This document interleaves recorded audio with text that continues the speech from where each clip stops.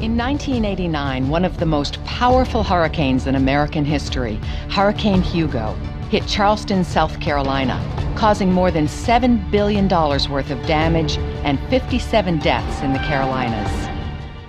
Yet Drayton Hall, located in one of the most heavily impacted areas, emerged with only minor damage. The staff from the National Trust believes that was a result of the years spent developing an emergency preparedness plan, focusing particularly on hurricanes. The house had been inspected top to bottom, special roofing installed.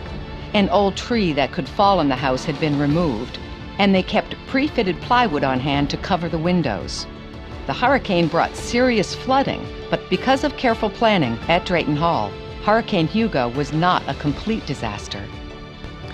Hurricanes, fires, and floods naturally come to mind when we speak of disasters. But we also have to think of subtler threats, like leaking pipes or termite infestations, which cause billions of dollars in damage every year. We also have to keep in mind human threats, from the motor vehicle that jumps the curb to vandalism and burglary. On September 11, 2001, we witnessed another kind of disaster we hadn't faced before in this country. The tragic events of that day have necessitated increased vigilance and preparedness by law enforcement programs, such as the United States Park Police. Teresa Chambers is chief of the United States Park Police. What price would you pay to preserve a page or more of America's history? To what lengths would you go to protect some of our country's most precious treasures?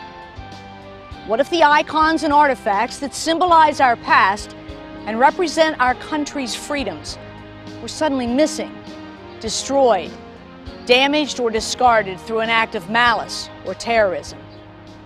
What can we do to prevent such a disaster from occurring? Throughout this videotape, the importance of advanced planning will be emphasized. Planning is a way of life for the law enforcement community, especially following the acts of September 11, 2001.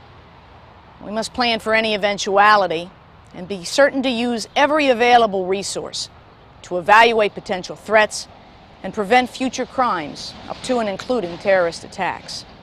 How will we in the law enforcement community be successful at our mission?